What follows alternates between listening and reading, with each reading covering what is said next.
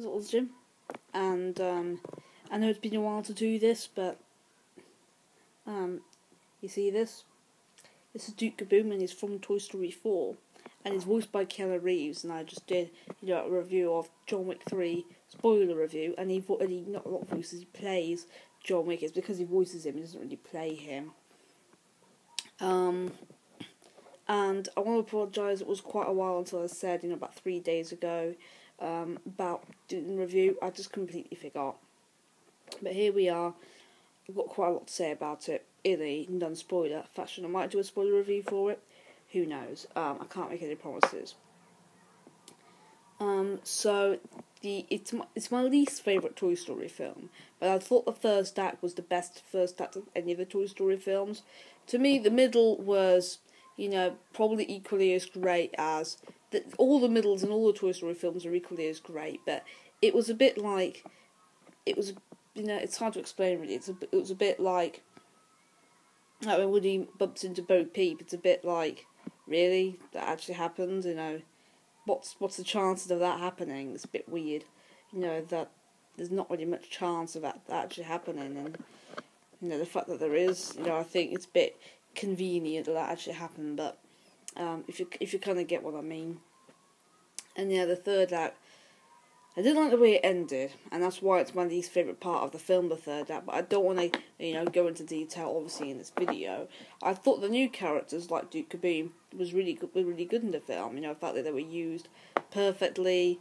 The other side characters, like Rex and the aliens, and Mr. Mr. Potato Head, Slinky and Ham, all of them, they weren't really in it very much, and they all had their little, time to shine, not all of them, but most of them.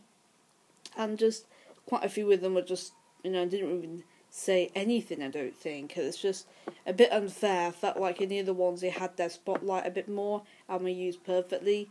This one they weren't used enough.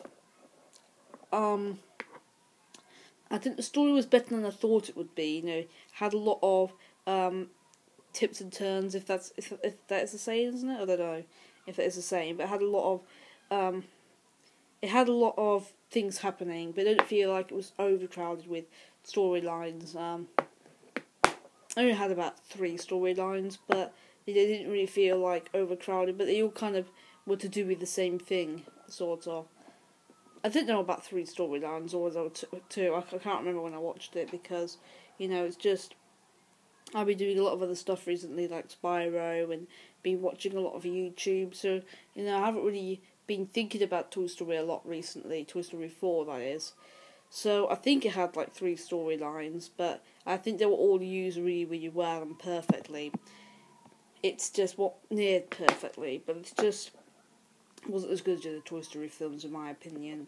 The other ones are like 9 out of 10. This one I'd give 8 out of 10.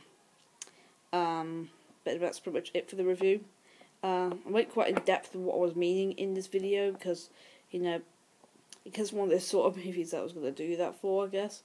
But I might do a spoiler review, who knows. But until then, I'm going to be watching Yesterday, not today but tomorrow, so I might do a review for that then. Until then, thank you for watching. Please leave a like, subscribe and comment, and I'll see you guys soon. Ciao.